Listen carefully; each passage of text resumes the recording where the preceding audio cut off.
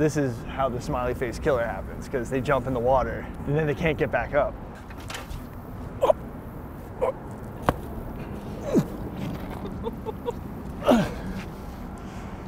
That's actually good. Oh.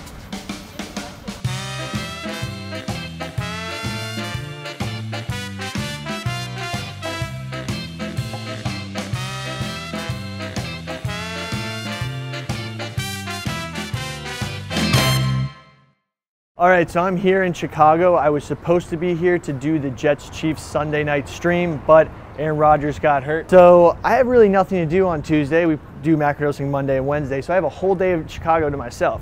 So guess what we're gonna do? We're gonna go to all the places in Chicago and investigate things that interest me. We're gonna be looking for the smiley face killer. We're gonna go to the St. Valentine's Day Massacre, actually just the Valentine's Day Massacre. We're gonna be doing all sorts of stuff, trying some Chicago stuff. We're just gonna have a day in Chicago, see what happens. Chicago residents have been said to have some of the highest gun violence in the world. Yo, shit, fuck! Easy work. I just got robbed in Chicago. So according to Google Maps, this is where the Valentine's Day Massacre took place. So basically what happened is these dudes, these Irish dudes who were in a gang, pissed off Al Capone by like robbing all of his liquor runs coming from Canada down the Detroit River.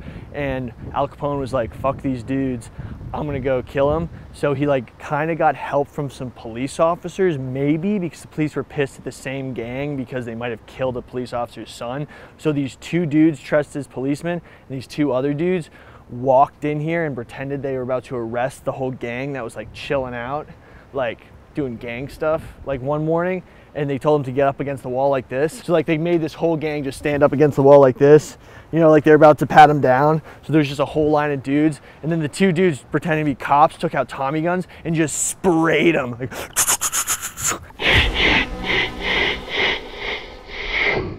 and just like totally mowed them down. And then the whole gang died, and then the two cops pretended that they were arresting the two dudes not dressed as cops, and then walked out with them like this. So then everyone thought that like it was a shootout with the cops. Then they escaped. Al Capone never got popped for it, and the four dudes have not been identified who did the shooting and like killed like 8 dudes on the wall. Yeah, Al Capone was in Florida the whole time, and he never got in trouble for it. So that's what I know about the Valentine's Day Massacre. This is totally a building that was new and not like, this isn't the actual building. This is a senior citizen's home. Actually, some of the people in this building might have been alive when the murders happened. Like that's what it's here now. Your voice down. Yeah, so like there's probably people in there who know who did the Valentine's Day Massacre. But like these could be bullet holes. I'm not sure, but like look, those could be bullet holes from the massacre. But we'll never know.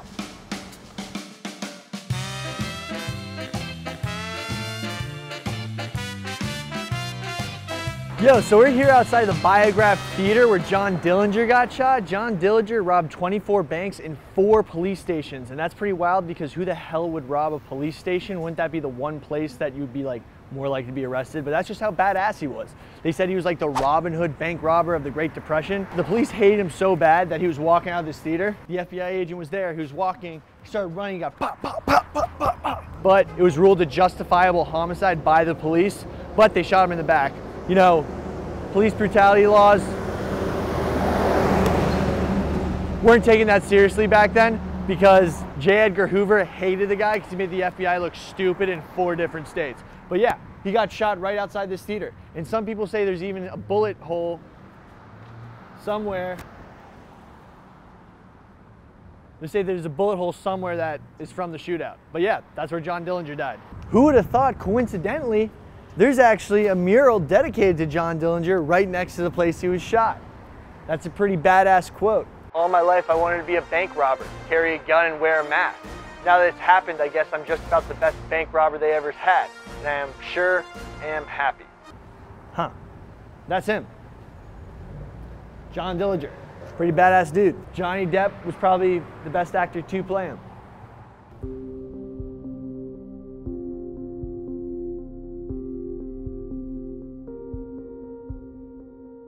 On a more serious note, there's a threat that leaves 18 to 25-year-old males shaking in their boots in the city of Chicago.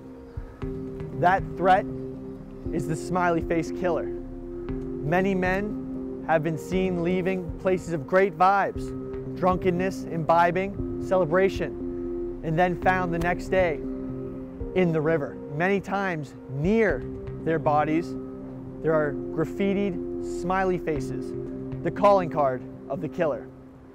Join me as I try to investigate where these men could be going, what could be happening to them, and whether the smiley face killer is still amongst us.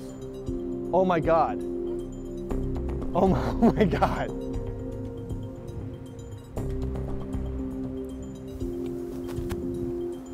All right, well, we found the graffiti, but now we just need to find the smiley face. This could be a frowny face. Yes, or boobs. Funny enough, not only does the killer use spray paint, but spray paint was invented in Chicago in 1949 by Edward H. Seymour. So it's almost appropriate that a killer from Chicago would use spray paint. It's a damn shame it takes someone like me to start trying to care for the very vulnerable community that is 18 to 25-year-old males. White males. White males. There's just not enough people looking out for them. So I'll take it upon myself. Does that look like a smiley face? I'm not seeing any smiley faces. No smiley faces. Penis and vagina. There's a face. I don't know if it's smiling.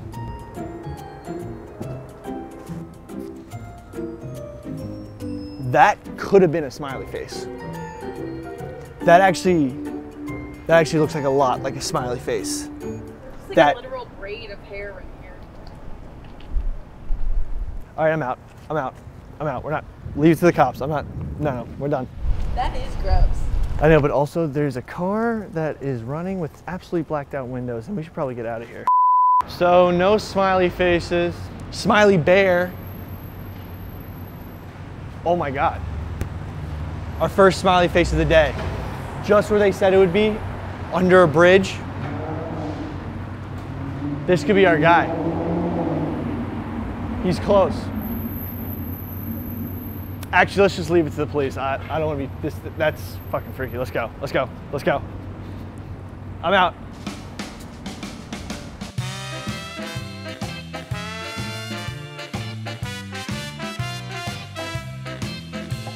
We now begin our search for the elusive Chonkosaurus. Spotted in the Chicago River a couple months ago.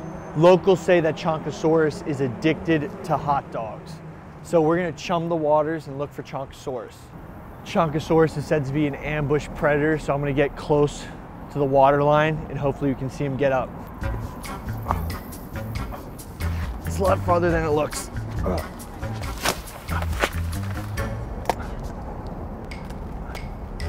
So he might be living underneath the boardwalk, so we wanna lure him out. Pieces of hot dog.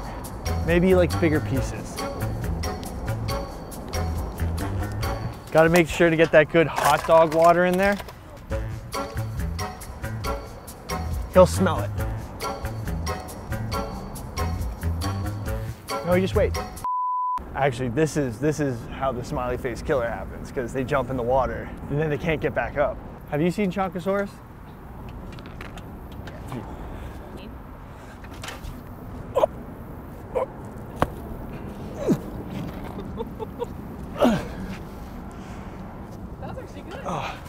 The thing is, this is prime Chonkosaurus territory. Oh my God, look. Look, look, look. Can you see that under the water? Something got it. Look. We're close. Oh, look right here. You see those swarming fish? This is where Chonkosaurus is. I don't know how long it's gonna take.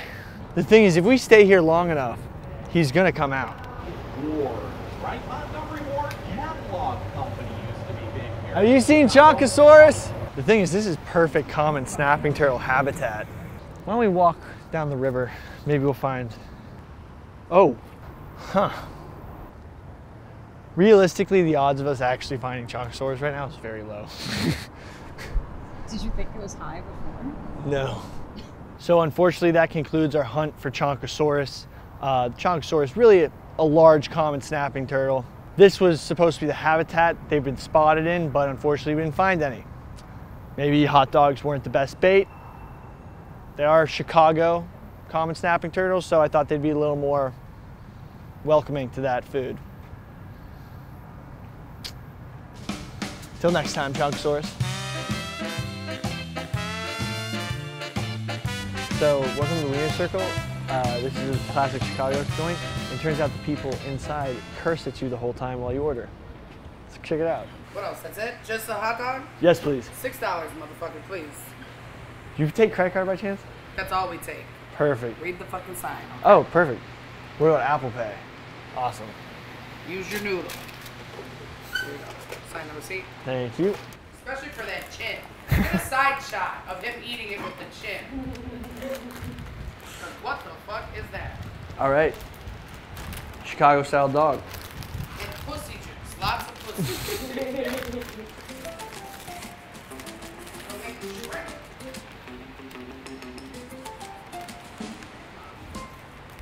Got a lot of vegetables on it. I'm not really, it's full of tomatoes.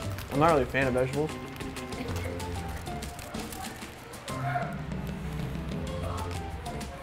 It's really good, just too much vegetables. I like poppy seed bun, pop on a drug test.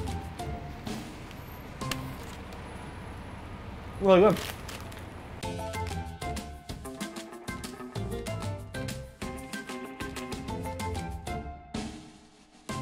All right, try Malort for the first time. Chicago specialty.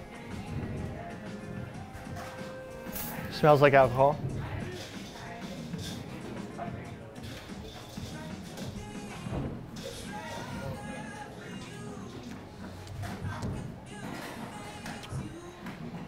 That's really interesting. Thank you. It tastes like a digestive. It doesn't really taste like alcohol. It tastes like a medicine that my grandma gave me once. It's like bitter. It's not that crazy. Gonna be honest, not as bad as everybody says it is. Kind of overrated from that front. If you were to tell me that like taking a shot of that like helps me when I'm sick or something, I would do it. Tastes like medicine. Malort, overrated.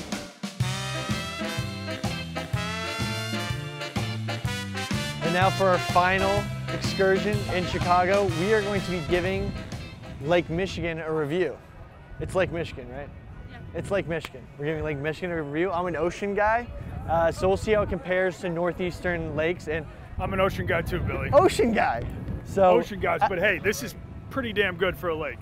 We'll check out, like, compare and contrast oceans with Great Lakes, with small lakes, lesser lakes, and ponds. So let's check it out. Donnie, would you like to join me? I would love to join you. Let's go. I'll get back in. Great Lakes review. Let's check it out.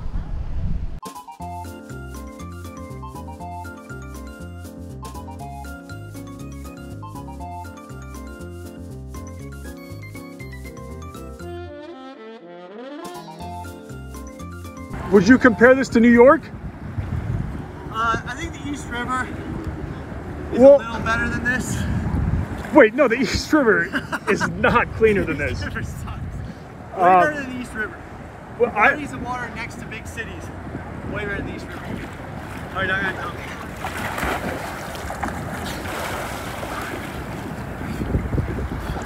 It's weird because it's cold like an ocean, but there's no salt. So it almost feels dirty like a lake. But you know how oceans are fresher than lakes?